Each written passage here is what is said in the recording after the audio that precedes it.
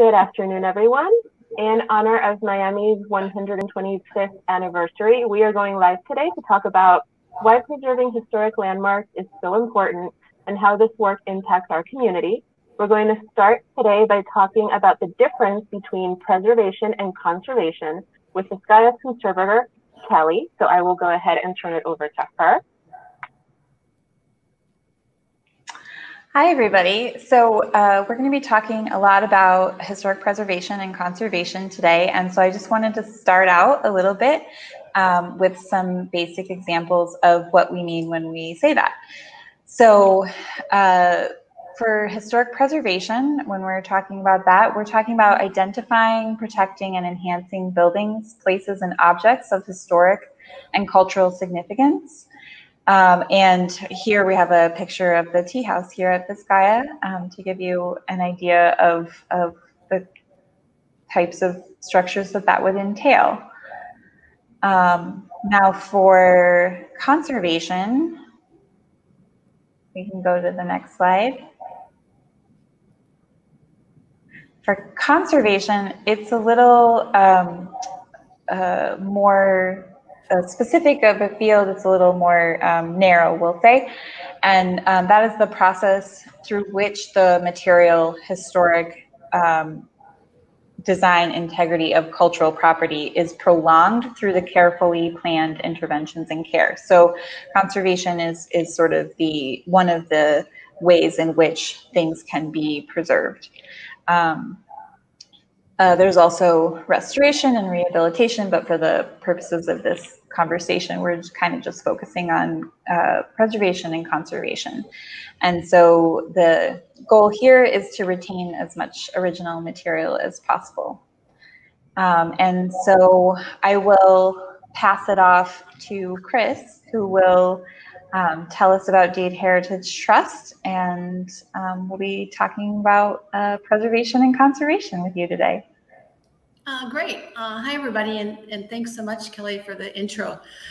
For those of you that might not be familiar with Dade Heritage Trust, as you can see on the screen, we were founded in 1972, back when Miami-Dade County was simply Dade County. We focus on historic preservation, and our mission is to preserve Miami-Dade County's architectural, cultural, and environmental heritage through education and advocacy. That's our lovely little headquarters building where I'm at today in one of our gallery spaces. We're in the original office of Miami's first physician, Dr. James Jackson. This lovely building was built in 1905, and we reside here in the Brickell area surrounded by high rises. So we're a great example of our mission by having and maintaining this lovely historic building for community use. We're open every day of the week as a visitor center and a gallery space, which helps us introduce our mission to residents of Miami and tourists as well. So it's a pleasure to be here. One of the things that Dade Heritage Trust has recently gotten into is affordable housing. As the executive director, I'm trying to really position Dade Heritage Trust as an organization that can help solve Miami's problems, and of course affordability is one of them.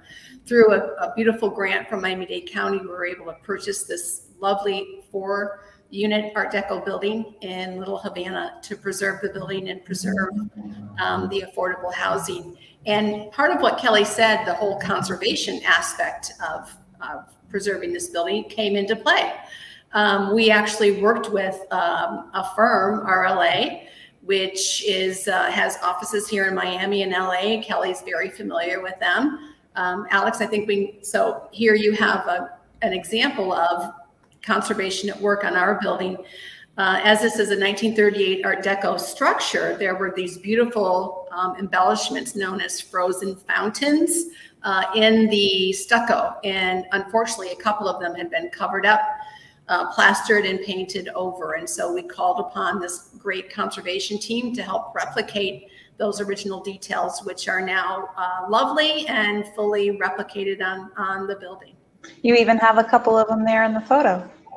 We do. The RLA team. The RLA team at work. And something else that RLA helped us work on was a survey and conservation recommendations at the historic Miami City Cemetery. There on the left, you see this cute little Cub Scout there for a cleaning day, using the proper materials, of course. Working on a marker at the Miami City Cemetery. And Kelly, maybe you want to talk a little bit more about those efforts, since you were. Yeah, this is actually a great example of sort of where preservation and conservation work in concert together. This was a survey, headstone by headstone survey that we did for Dade Heritage Trust. And with the survey, what we were able to do is essentially highlight any areas of concern throughout the cemetery and make recommendations for how things should be cared for in the future. And it really allowed Dade Heritage Trust to have a baseline level of information for what they have in the cemetery, because before that, it wasn't really clear what the needs were. So this will allow them to sort of move forward, knowing what they have. And, you know, unfortunately, as the way the world works, sometimes if you can't get to things for a while, they'll have information on the conditions and how they've deteriorated over time. So yeah. This is also a great example of our efforts through education and advocacy. The historic city cemetery is owned by the city of Miami. So Dade Heritage Trust paid for these survey services, and it shows the city that we're willing to work with them and actually, you know, extend our expertise to the city for their use as well. And it provides great education for visitors who want to learn more, you know, about the history of the cemetery. It's an amazing venue. There was a lot of engagement with the community while this project was going on. There were lots of people who passed through the cemetery and wanted to know what was going on and had an interest in the cemetery. So absolutely. Yeah. Great. I would tell a really bad joke, but I won't do it. So this is this soon-to-be lovely building is a great example of historic preservation and restoration of a building. There's a bit of conservation to do here, obviously, as well.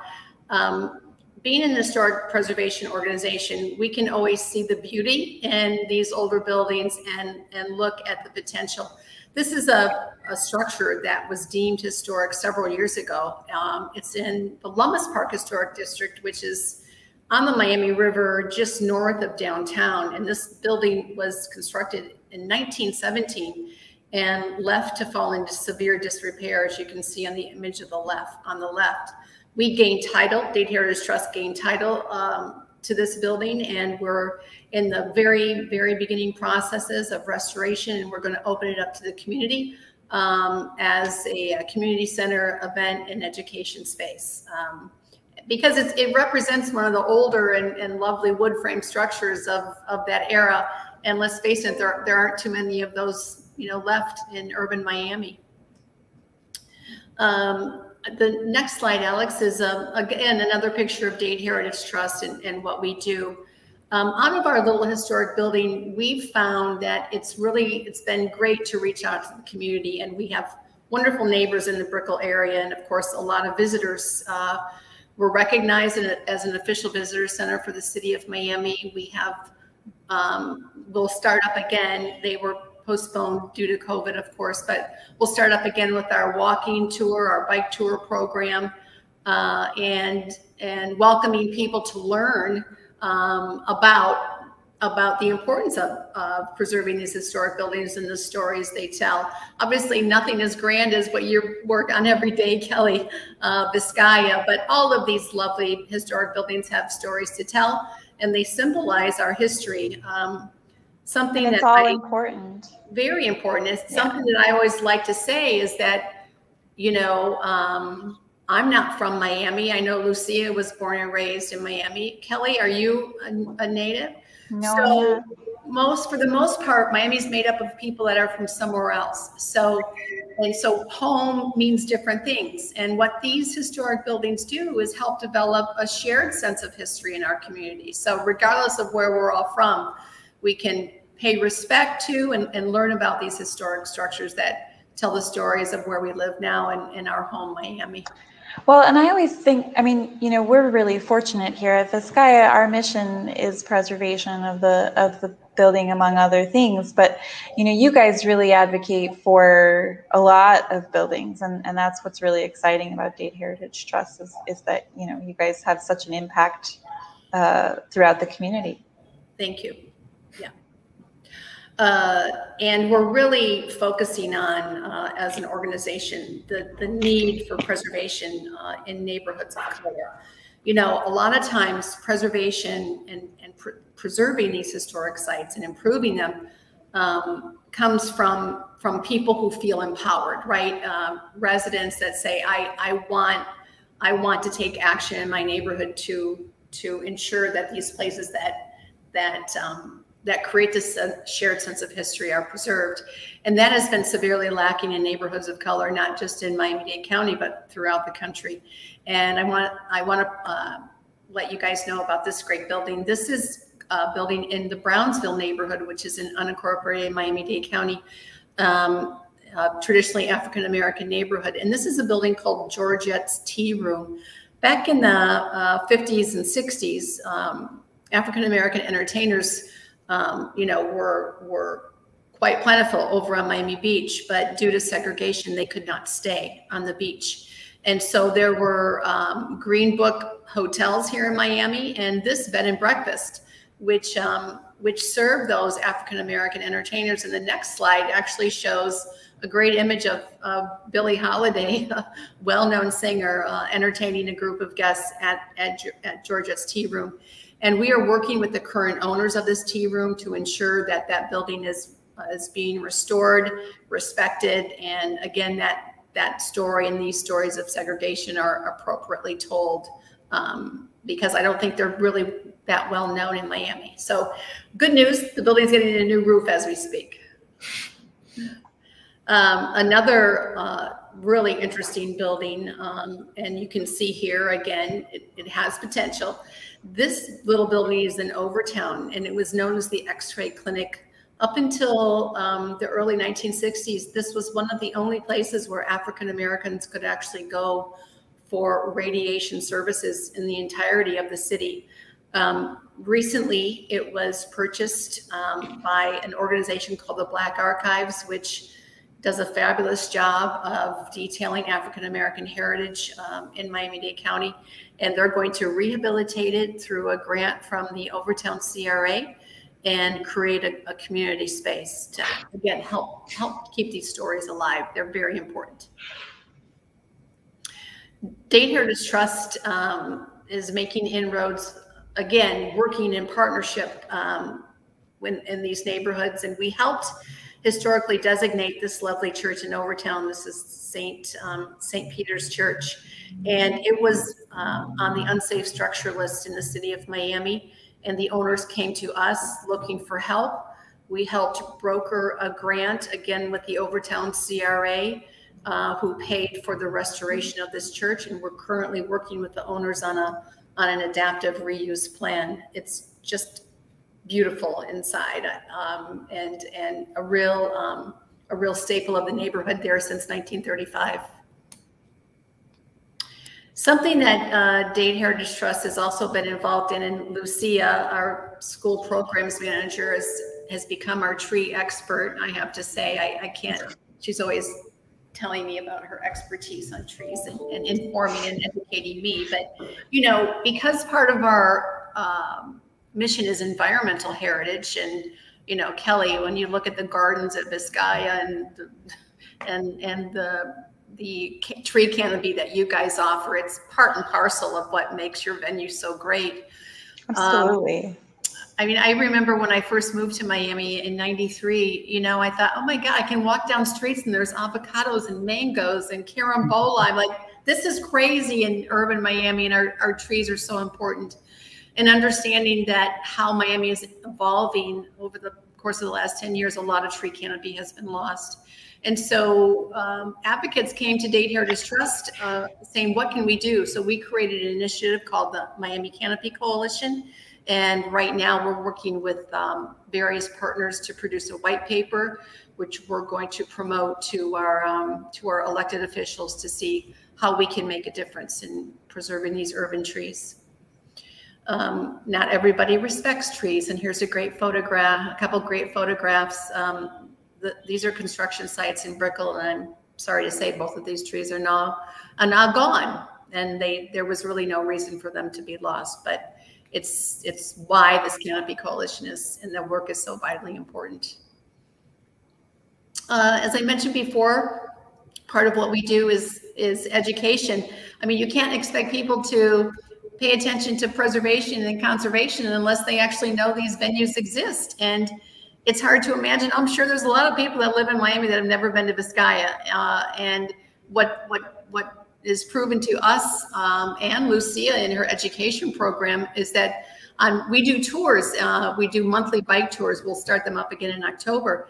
But we visit great venues. This is the river in Miami along North River Drive. But most participants that join our bike tours, we take them to places they didn't even know exist, regardless of how long they've lived in Miami. So again, education and outreach is really key to the success of historic preservation in Miami. And it's a pleasure to be on a ride with 40, 50 people that say, you know, I've lived here for 20 years and I never knew about this place. How is that possible? So we love the tours. And Lucia isn't just our school programs manager. She's also a great baker, and gosh, I get to take advantage of that. She's bringing in something delicious. So again, a way to engage people in learning about historic places, we created a program with Lucia's expertise called Baking in Historic Places. This is oh, that's my phone ringing. I'm sorry, turn it off. This is one of my favorite events that you guys do. Yeah, you participated. I've participated many times before COVID, but I've participated many times. It's one of my favorites. So we're going to bring back Baking in Historic Places. We go to a venue quarterly that has a kitchen. This is a photograph of our baking taking place at the Campong, beautiful venue in Coconut Grove, with Lucia leading the workshop there. It's open to families.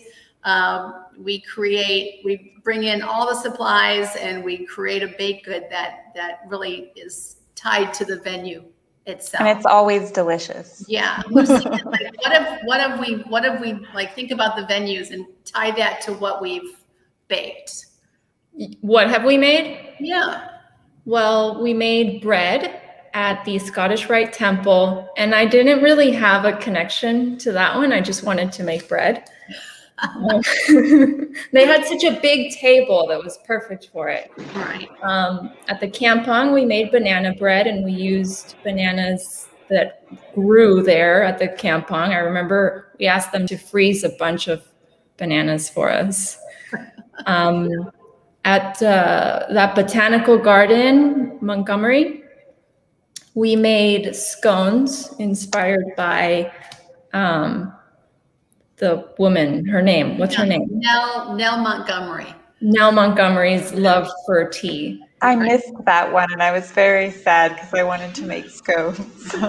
But my favorite one, and I think Chris will agree, was the one we did at Fruit and Spice Park, because there was just so much fruit to play with, and we made these really good galettes. Kelly, did you go to that one? I was at that one, yeah. Okay. That was great. That was great. And I still make galettes all the time, actually, because they're so much easier than pies. Exactly. Yeah, face pie. What's not to love about that? Yeah. So again, a great way to engage people, because at the end of the day, you know, we do all this. Kelly, her great conservation work, Lucia, her great education work, and then what we do here at Dade Heritage Trust through preservation is really about people and engaging people to learn about where they live, take pride. It's about civic engagement. And, you know, again, creating this shared heritage can bring us all together and really create a great sense of community. So that's what we're all about. That's great. Oh, and now it's my pleasure to introduce Kelly. Yes. Thanks, Chris. Conservator. Vizcaya Conservator. Yes. So, for those of you who might not know, Vizcaya was built between 1914 and 1922 to be the winter residence for industrialist James Deering. And it was intended to be a modern and subtropical interpretation of an 18th century Italian villa. And so we have the main house, and then also all of our gardens, as Chris mentioned earlier. And we actually have the village across the street, which is not yet open to the public, but is in our future plan. And so we have a great deal of history to preserve here, focused on what we have here on the property, which is great. I have been with Vizcaya only 3 months, and before that, as Chris mentioned, I was with a conservation firm based here in Miami, RLA Conservation, and before that I actually worked in Philadelphia for a different conservation firm. And conservation is an interesting field. It's a multidisciplinary field that requires additional training, and one of the things that really drew me to the field in general was how variable it was, how different every day is. And, we do a wide range of things, like we mentioned with the cemetery, surveying or doing condition assessments, to actually doing the hands-on work, cleaning and making repairs and putting things back together. And so you never really know what you're going to do from day to day. And that's one of the things that I really find exciting about it. You get to go a lot of places that not everyone gets to go, and see a lot of things that not everyone gets to see.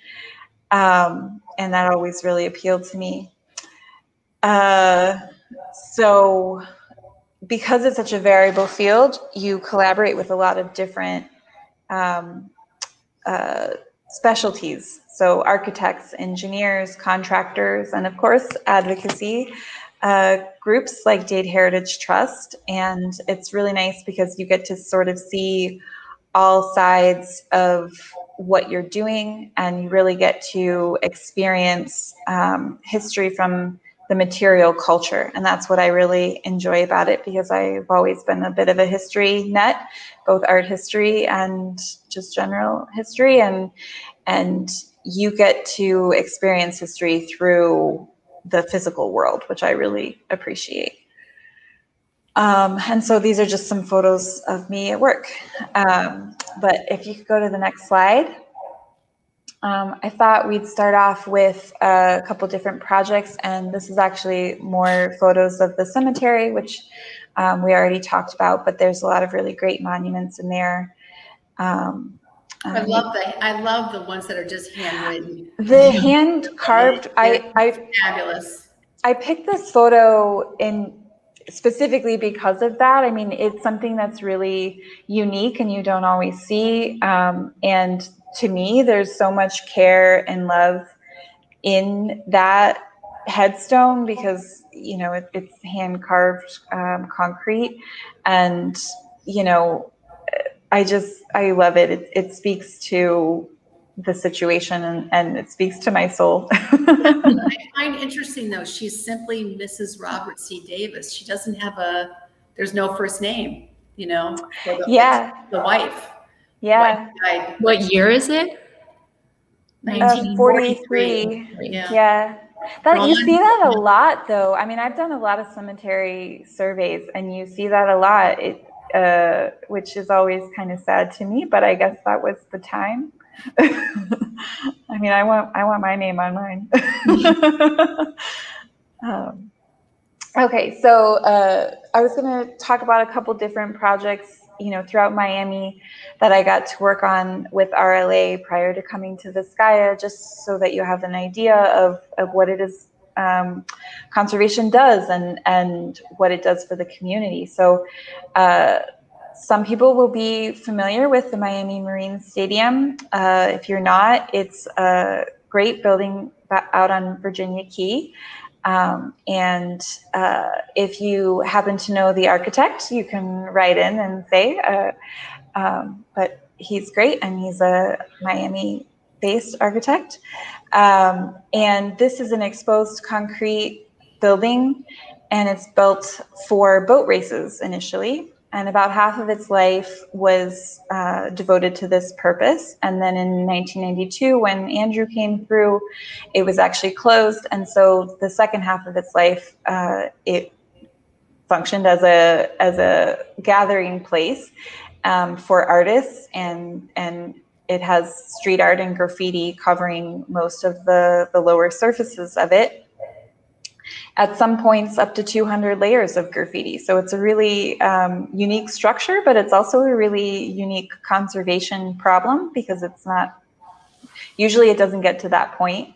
And so I was fortunate enough with RLA to participate in 2 different campaigns on trying to determine how this building could be saved and returned to its original aesthetic, and that the original material could be retained and the original finish could be retained, because as exposed concrete, it has a specific look to it. And so this was testing campaigns, and hopefully those testing campaigns will inform the actual work to take place sometime in the near future. Yeah, as you know, I mean, the Miami Marine Stadium is something that's been on Dade Heritage Trust project for well over a decade, probably going on 20 years now, lobbying and advocating for the preservation of this amazing structure. There's no other place like it, and it deserves preservation. You know, it's one of the few buildings in Miami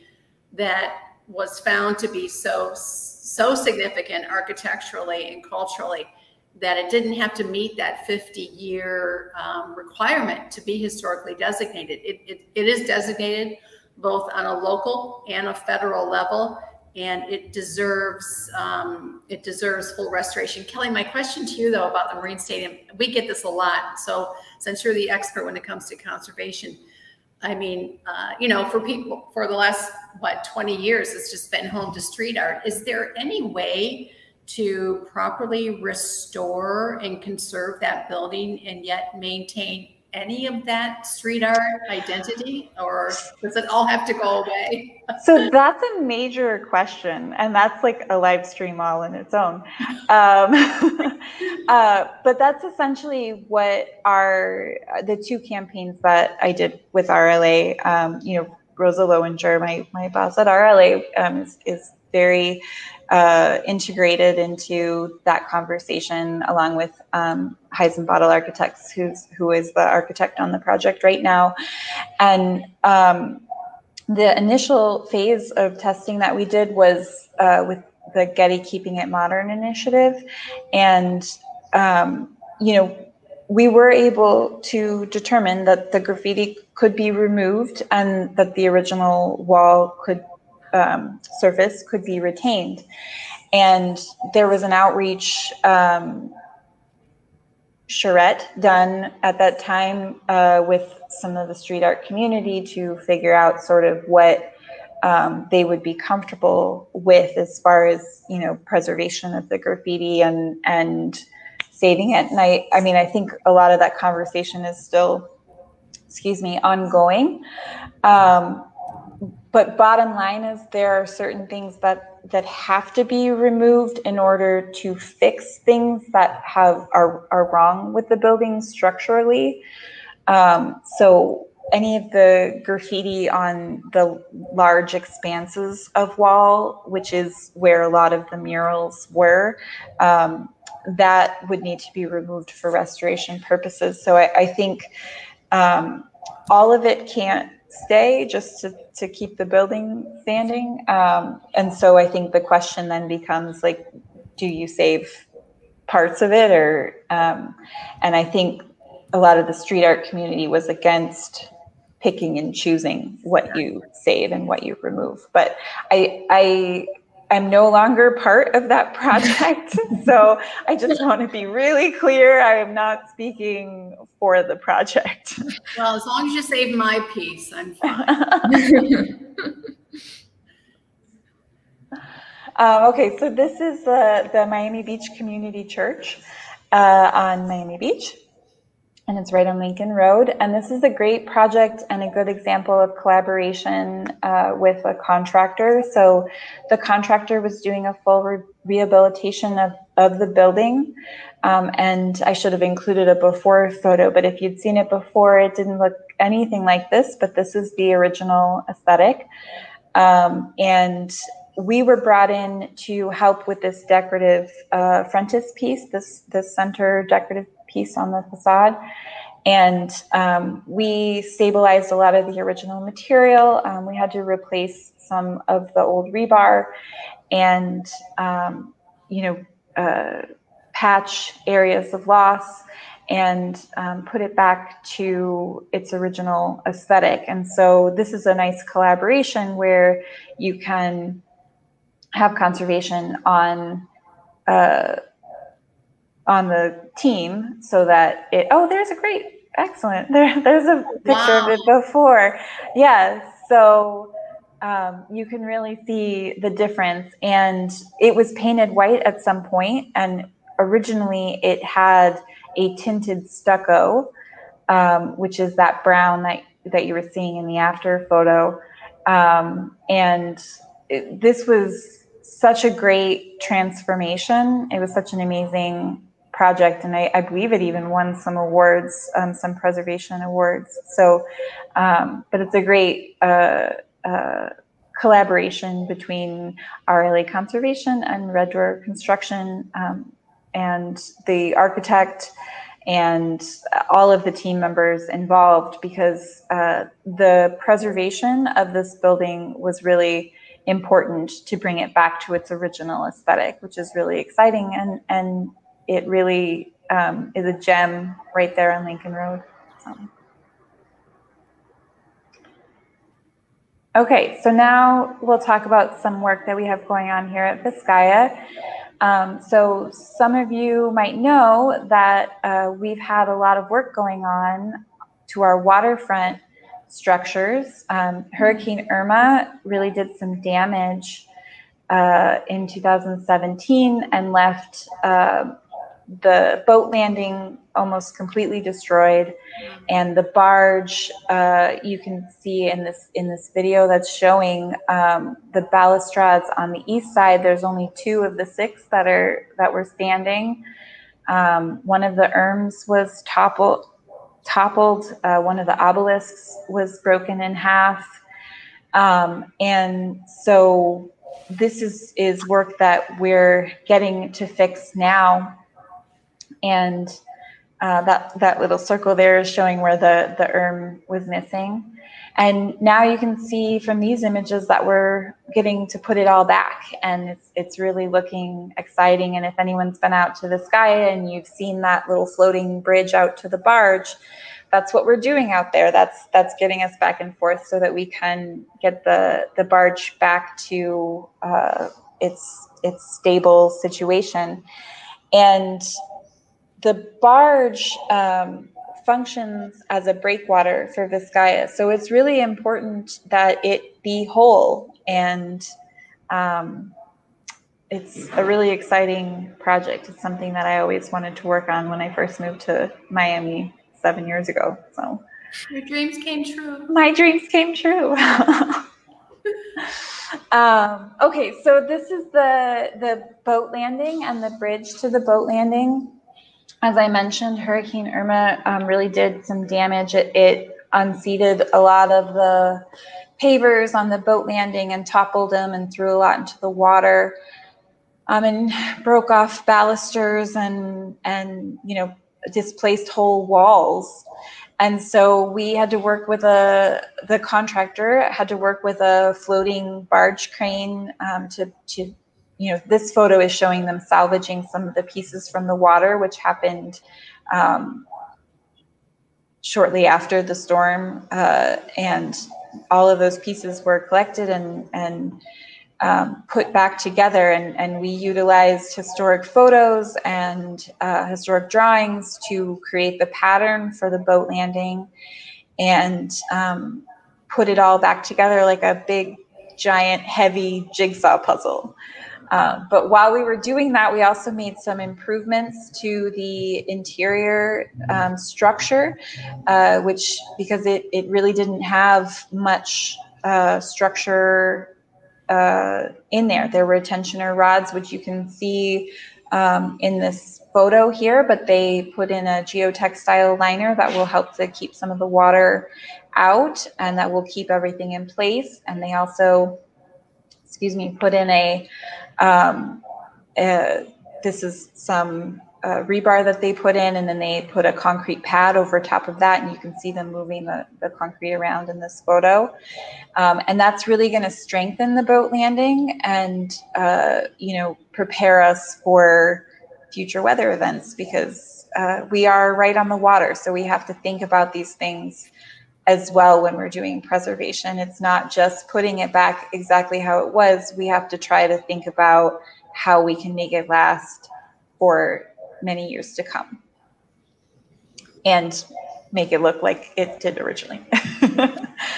The swimming pool grotto is another big project that we have here at Vizcaya. My predecessor, Lauren Hall, did a lot of research and analysis, and there's been a lot of conservators to come and do research on this. It's a really fantastic space. It's a really unique space, and it has a lot of challenges associated with it.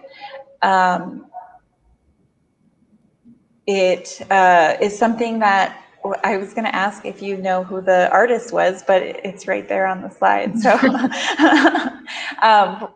Robert Winthrop Chandler painted this ceiling, and a lot of his work has been painted over or lost over the years. And so it's really important piece for the artist, not just for Vizcaya as well. And so we have a lot of challenges for this painted ceiling on plaster over a swimming pool about 80 feet from the water.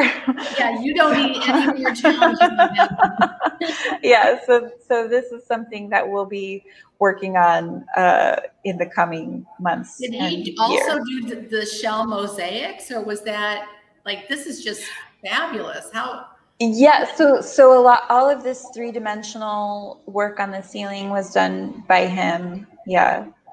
So you can see all the different creatures in there, and it's really beautiful. I mean, there are metallic paints and leaf up there. Not paints, leaf. There's metallic leaf and then paint. That's up there. It would have been stunning originally, and so it's a very, as Helen says, it's a very vulnerable space to rising water and storms, but also just from what we in the industry say is inherent vice, meaning that the materials that were used were maybe not the best for that particular location. And so it has natural deterioration that comes from that. And so, as a conservator, you struggle with, okay, well, how do we deal with this now?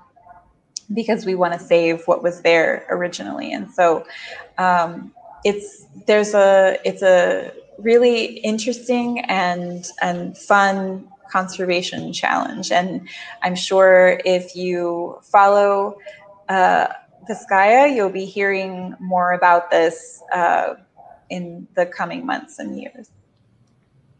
So, was that the last slide? Oh no, okay, one more.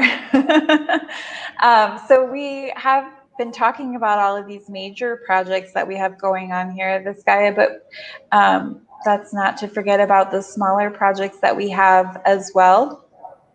These three are all projects that I, again, did when I worked with RLA prior to coming to work for Vizcaya here. But on the left is the candelabrum that's in the living room. And then the two lanterns are on the different elevations of the house. And these were all conservation projects that took place. And one of the things I like to point out about the lanterns is part of this conservation project was also figuring out how to store them during storm prep, because that is something that we always have to think about here in Miami, whether you're at Vizcaya or anywhere else. You know, you have to account for what do you do in case of a storm. And so these had special crates built for them, and they actually lift out of their brackets and go into storm crates when hurricane season comes. So if you come tomorrow, these won't be hanging on the wall because we're technically in hurricane season. So, you know, Kelly, I think it would be so cool. I mean, you know, when you go to Vizcaya, first of all, for me, it's like I always have to keep in mind somebody called this home, which is amazing. Yeah. But I mean, there's so much to take in that sometimes, you know, the small details are lost in the bigger picture. But I think it would be so cool to present a conservation tour, like of your work and the degree of the ongoing conservation there. I think is something that probably people take for granted, right? But to keep Vizcaya looking like it does, just from what you've told us today, is when I think about the entirety of it, it's pretty mind blowing. Yeah, expertise to keep it looking as beautiful as it is. Yeah, we have a lot of unique challenges here from a materials standpoint, but also from an environmental standpoint. Yeah, it's fun. It's never a dull moment around here. Great work. So I think now I will pass it off to Lucia. Hi, everybody. Thank you, Kelly. My name is Lucia. I'm the school programs manager for Dade Heritage Trust, and I've been here now since 2017. But fun fact, I used to work at Vizcaya as an I didn't know that. Yeah. So I remember, you know, I was always jealous of the conservation staff because they would always be inside the rooms, you know, and in places that the rest of us really couldn't go to. So, and they'd always be like listening to music and just vacuuming. And just I always say I went into conservation so I could go behind the ropes. Yeah.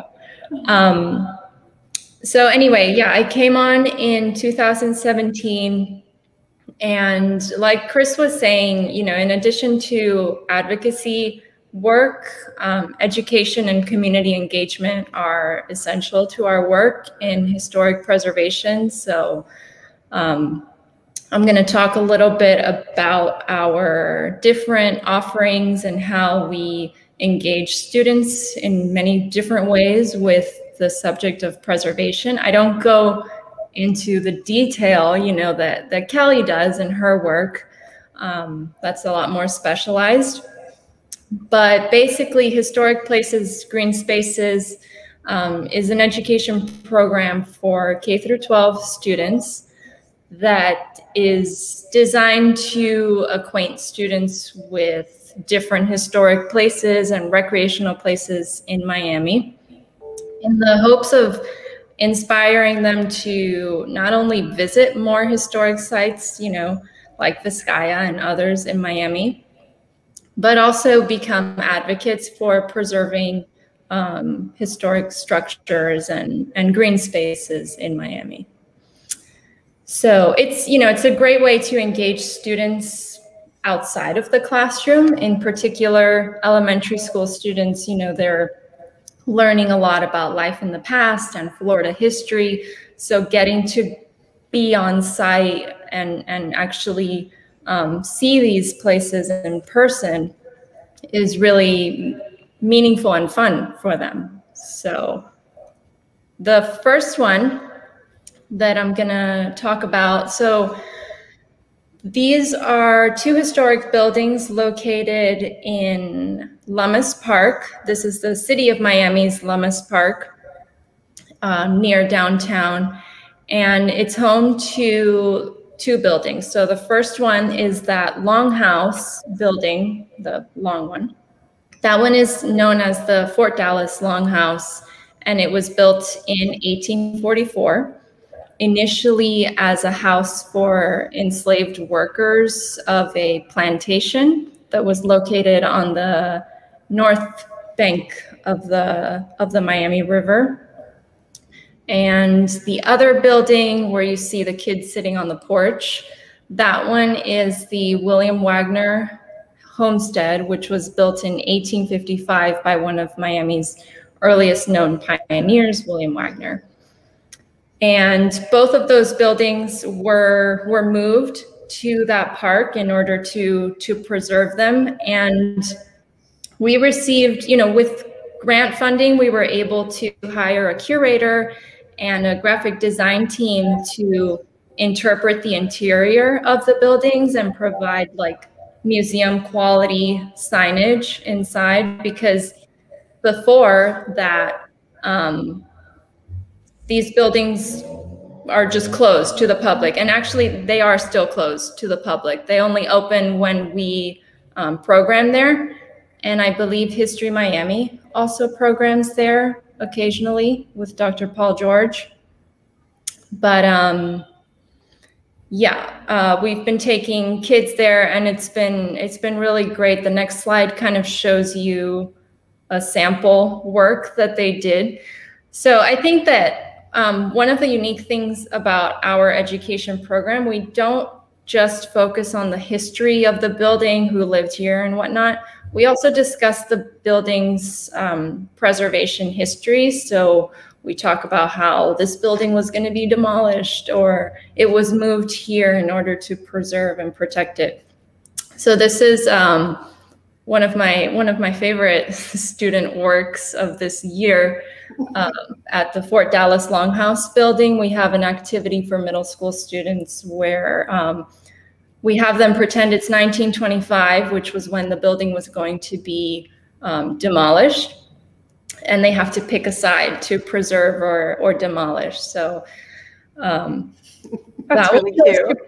But that's really cute. Things that kids come up with, and I show Chris all the time. I'll send her pictures of the crazy things that kids draw. My favorite is the little guy in the corner with the hammer. Yeah, but it's so cute. And I mean, he wrote, "History is to be remembered forever. Don't destroy, but do preserve." I thought it was really sweet.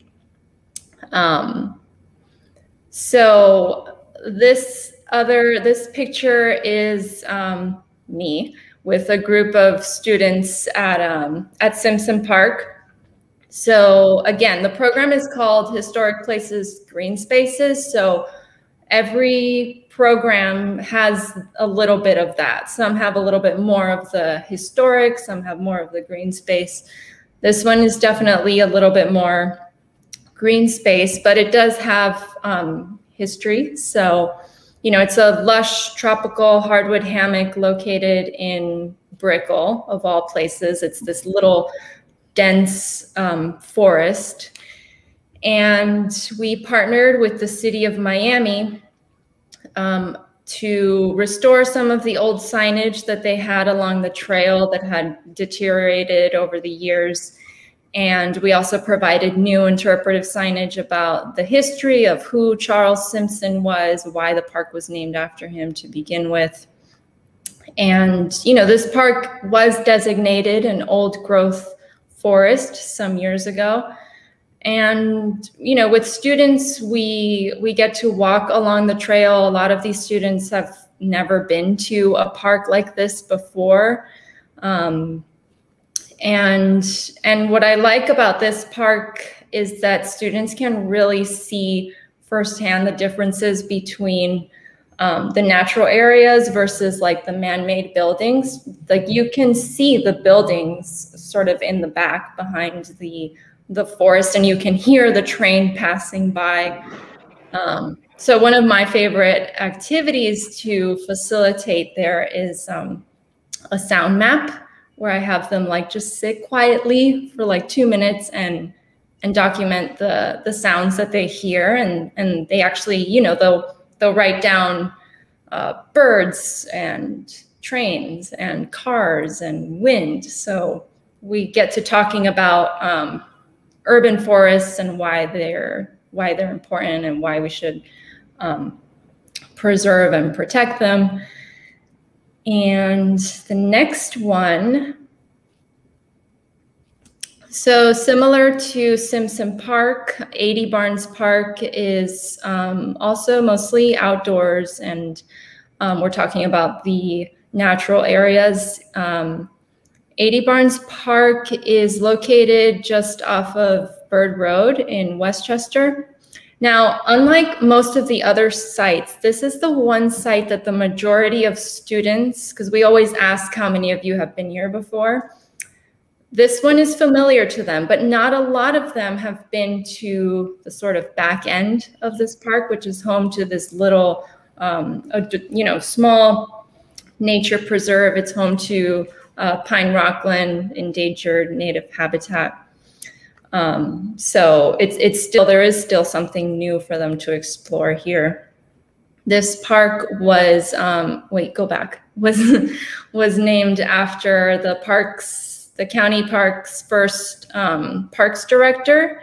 But more importantly, we focus on the habitat and its connection to early Miami history. So how these plants were utilized by Native Americans or by early pioneers. I noticed that someone in the chat a while ago asked if our house was made of pine. And that's because a lot of old homes at the time were made out of this Dade County pine, or South Florida /pine as it's known. So we try to make that connection. And the next one, this is our building, which Chris already talked about, the Historic Office of Dr. Jackson, where we are right now. And it was built in 1905. We have two permanent exhibits located inside this building. One of them is just about Miami medicine, like the early history of medicine here in Miami, and a little bit of about Dr. Jackson. And then the other exhibit, which is where Chris is sitting right now, is all about Biscayne Bay. It's called Biscayne Bay, Our Water, Our World. Yeah. It's a little tour. Cool. I'm going to go over to the Coral City camera. Oh, yeah. So this exhibit, it's so pretty. For those of you who aren't familiar with the Coral City camera, this is a live underwater camera. I believe it's located near the port of Miami. And look at them. It's so mesmerizing to watch it. You could just watch it all day. Yeah. The camera will it'll shift throughout the day so that you can see something different. And if you're lucky, you might see a manatee or all kinds of critters. They have an Instagram where they post the highlights of the day. But anyway, this exhibit, it's sort of tells a little bit about the story of early settlement along the bay. Oh, yeah. But it mostly goes into the challenges that Biscayne Bay faces today, which are a lot. There is a little bit of, we have a wall that's about solutions for the bay, for a healthier bay. But, because of our close proximity to the bay, where we are right now in Brickell, we felt that it was necessary to have an exhibit about Biscayne Bay. And so for our educational program, we collaborated with Miami Waterkeepers to develop this water quality activity, where students could actually walk across the street and we collect a little sample of water, and using these water monitoring kits, we can sort of measure the health of the water. And it's really fun for them because it's hands-on and makes them feel like scientists. And wait, go back. Okay, so in addition to those single visit field trips, we have this other program called Miami Urban Tree Trekkers. And this program was kind of born out of the Miami Canopy Coalition that Chris talked about earlier. And the idea is to promote urban forests in Miami and why it's important to preserve native habitats, including the pine rocklands, the mangroves, coastal hammocks, and Biscayne Bay. So this program, it's a little bit more immersive than our other offerings. So like it starts with a classroom visit, followed by a visit to Simpson Park, 80 Barns, and then the real special one is we take them to Virginia Key Beach, North Point Park, which is near the historic beach, but north of it. And so you can see a picture of kids using those same water quality kits. Really cute little picture. And those are the nature journals that they use to document their experience at every park. Yeah, I mean, Lucia does a beautiful job with this program, and I can tell you we're so proud of it. Miami-Dade County Public Schools actually designated us as an official STEAM partner, science, technology, environment, arts, and math, because of the many facets of the program.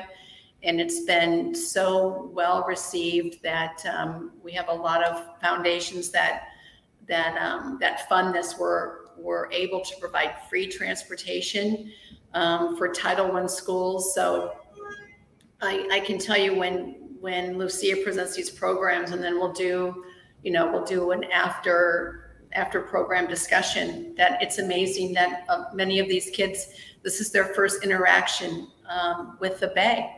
This is as close as they've ever been to Biscayne Bay, and they're the first time they've ever, like she stated, walked in a forest. So just that alone, I will tell you, is so satisfying. But then being able to educate them about the importance of preserving these places, which is what we're all about, is the icing on the cake. Yeah, it's great that we, as a grant funded program, we can provide this program at no cost to students. And just to clarify, Title I schools are schools with primarily lower income students. So that's the majority of students that we get that participate. And well, this past year, as many of us have done, all of our programs had to be conducted virtually, and it was actually surprisingly very popular. We conducted more than 100 virtual tours, and luckily all of these 4 sites, Simpson Park, 80 Barns here, and Lummis Park, had pretty good signal. So we were able to do everything live. The kids could interrupt us and ask questions. We adapted some of the activities to work virtually. And we'll be offering hopefully in person beginning in the fall, but we're also going to keep this option open of virtual tours. And one other thing that I wanted to mention, developing partnerships with the city, the county, and other nonprofit organizations is really important for us and for the education program.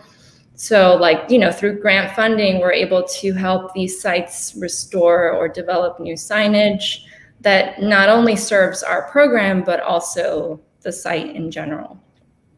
And so, well, I had one other thing, because we're constantly adding new programs to the mix. Chris is constantly just throwing more places at me. Sorry.